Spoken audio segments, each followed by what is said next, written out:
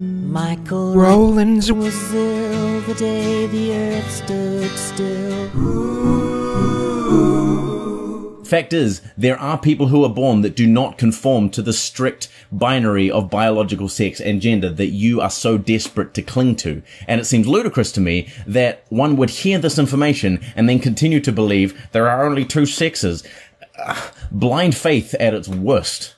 Secondly, it confuses me as a lover of language.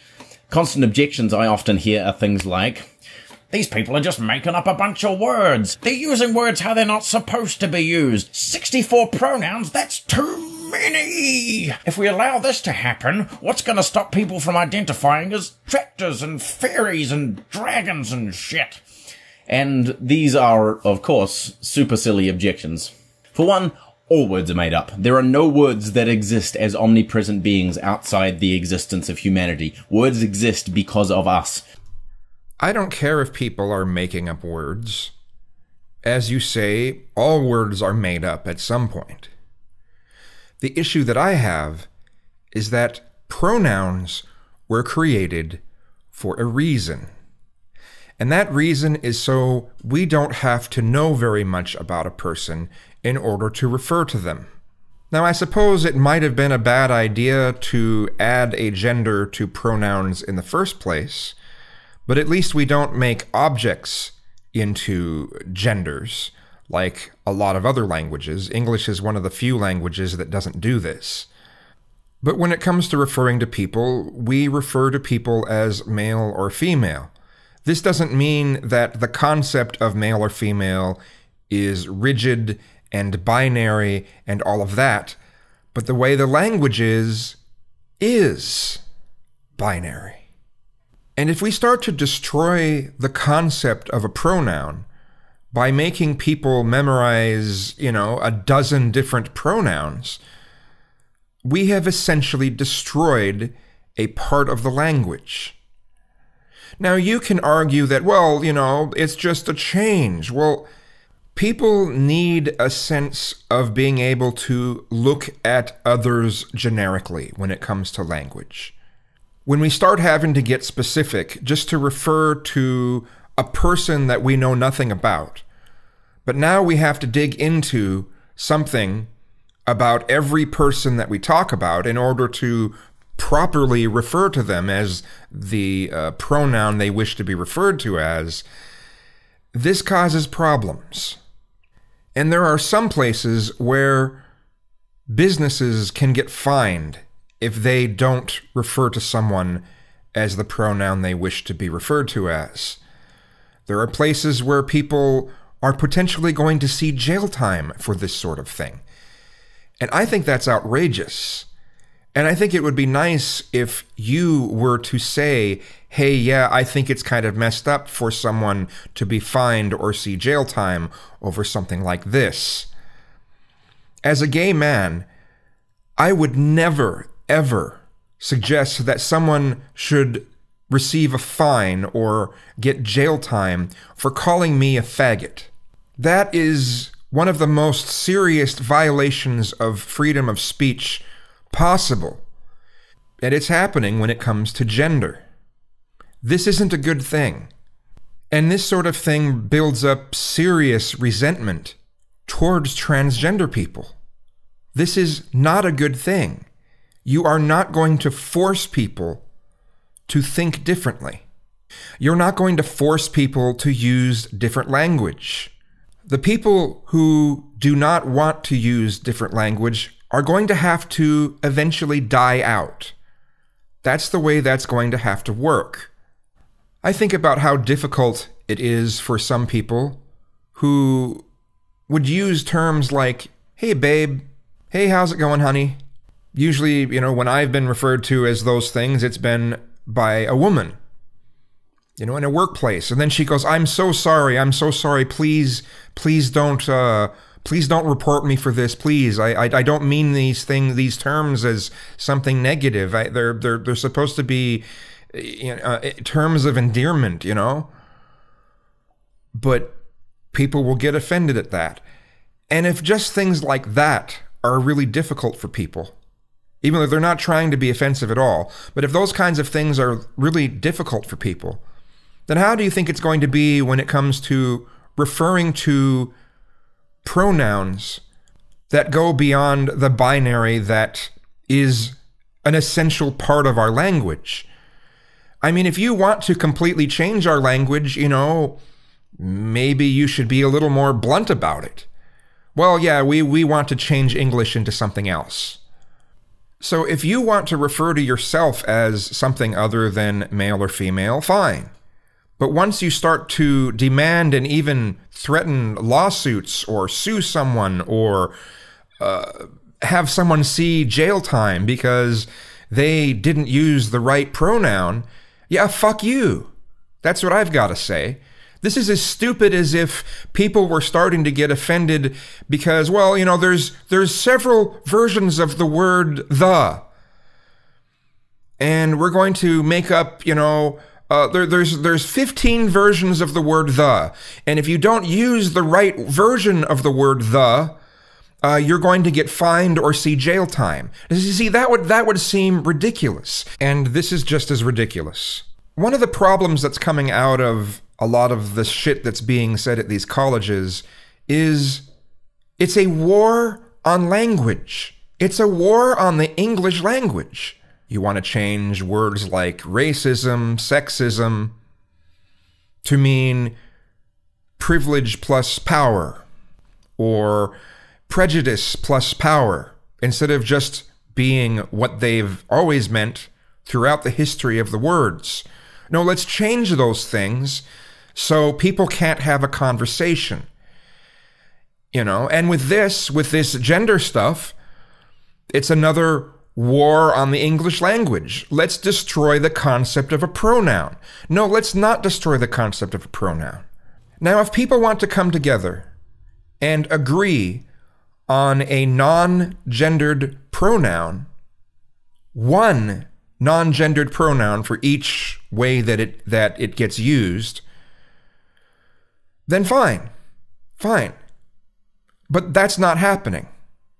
And it seems to be splitting off into more and more and more and more pronouns. Okay? This isn't going to work. All you're going to do is build resentment. All you're going to do is piss people off. And all you're going to do is make people, quite frankly, become transphobic. Because they're going to be scared that something they're going to say is going to offend someone to the degree that they might get fined or some other legal action brought against them.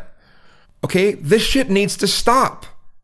Either come up with a standardized word to use as a generic, non-gendered pronoun,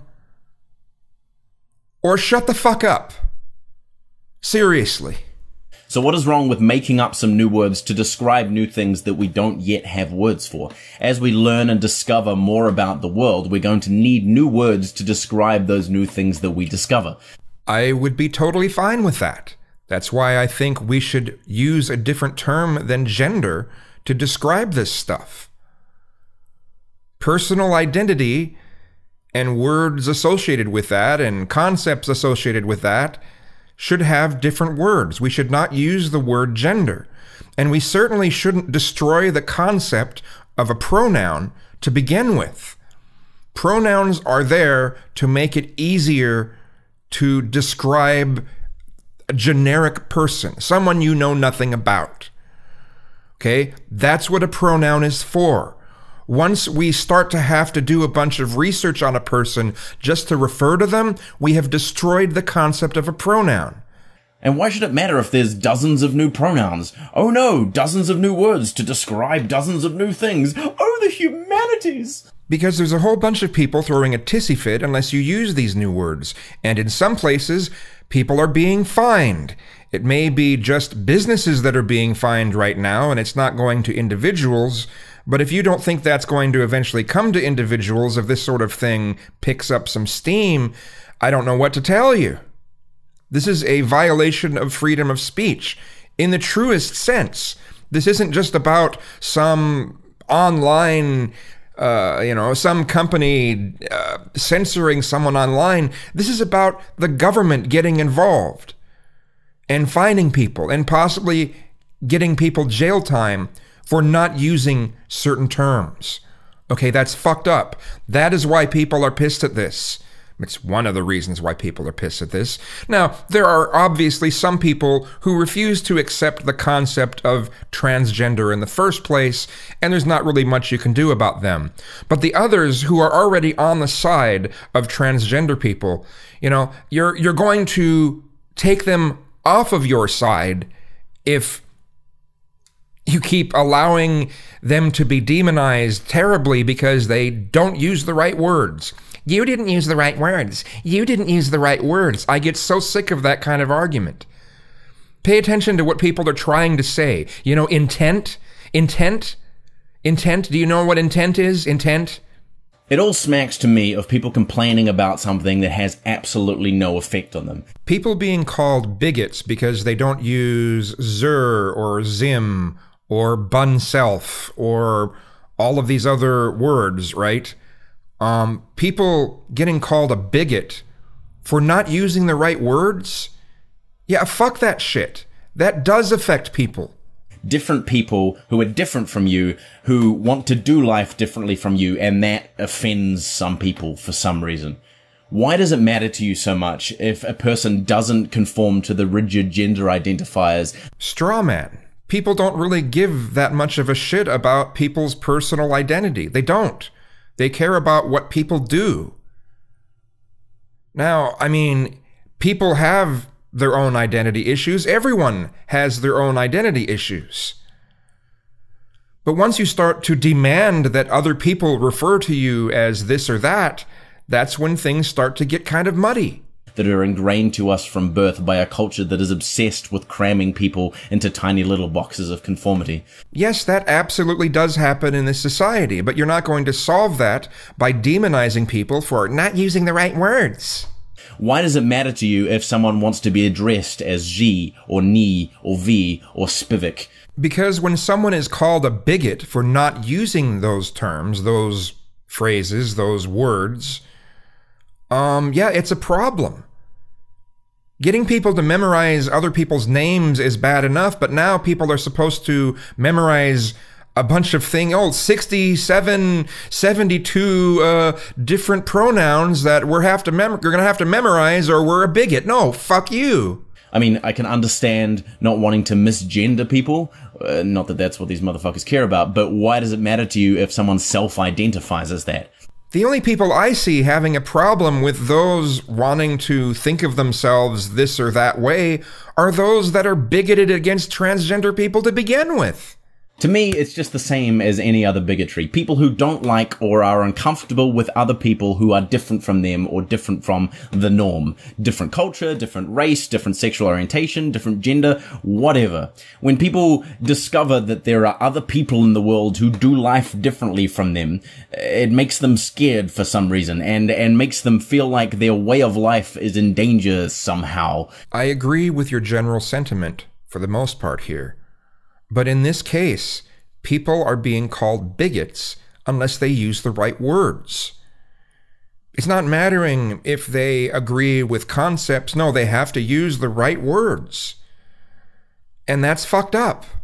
And God forbid we allow these other people to be treated the same as us. Allowing women to vote? Society's gonna crumble. Allowing gays to marry? Society's gonna crumble. Allowing black people to sit at the front of the bus? Society is gonna crumble. Acknowledging that trans, intersex, and non-binary, etc. are just as human and entitled to their own identity as everybody else? Society's gonna crumble. If you destroy the language of a civilization, it is quite possible for that civilization to suffer. Is the whole civilization going to crumble away? Probably not, but it is going to negatively affect it. Language is pretty damn important. Okay, so you don't want to accept that certain people don't conform to the traditional gender or sexual binary. Okay, well, I don't accept your self-identification as a rational, skeptical humanist. You're an asshole and a terrible person who needs to stop letting faith govern their beliefs and get their nose out of other people's business. And in the end, you're not just denying science or getting language wrong, you are denying someone's humanity. So if somebody says to me that my sexuality is not an orientation, that it's a preference, and that it's something that I chose, does that deny my humanity? They have a difference in opinion about sexuality. I think they're wrong. They're probably wrong. But does that deny my humanity?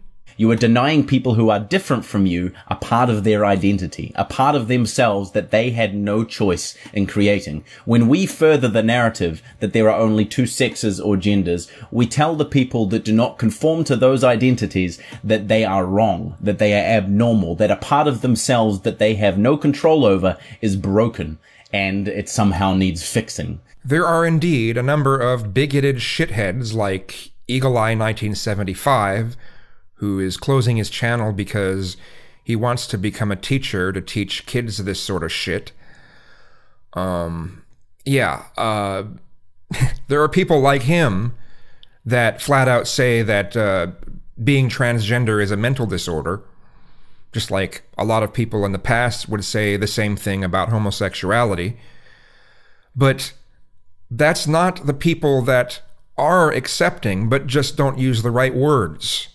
So it's not just about special snowflakes getting upset because they can't use their pet pronoun. It's people being denied an essential part of their identity and forced to conform to what is considered normal for no other reason than an imbalance of power and a lack of empathy. Yes, there's an imbalance of power, and you don't fix that by demonizing people. Especially people who are actually on your side, they just don't use the right words.